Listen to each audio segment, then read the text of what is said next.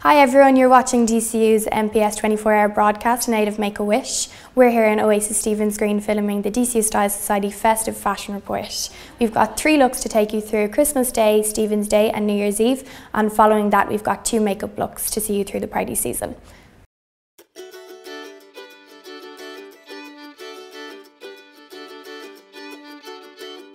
So our first look here today is Christmas Glam, modelled by Susie. It's a perfect outfit for, going to visit relatives, going to mass, nice and comfortable but also will keep you warm.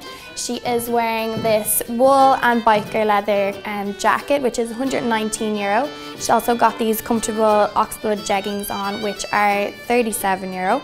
Underneath the jacket we have this cream jumper, which is accentuated by this eyelash lace detail here, and we've dressed up a bit with the embellished gloves and the earmuffs. Our next look is an outfit for Stephen's Day, modelled by Eve. It's a perfect look for festive drinks or just relaxing at home with your friends. She's wearing this navy jumper, which is €36, and a floral tulip skirt, which is €50. We've also accessorised it with navy tights, which come in at €8, and add a bit of colour with a tan leather bag and leather ankle boots. The boots are €85 and the bag is €35, and then we've just added a little bit of detail with the owl necklace as well.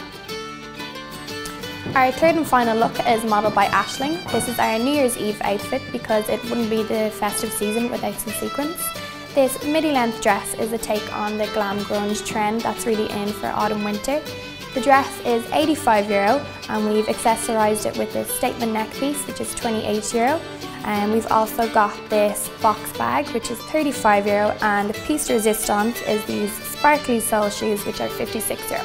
So that's the 3 looks we have today, and as I said, these outfits are all available from Oasis stores nationwide, and Bank of Ireland have got a special offer on for the term.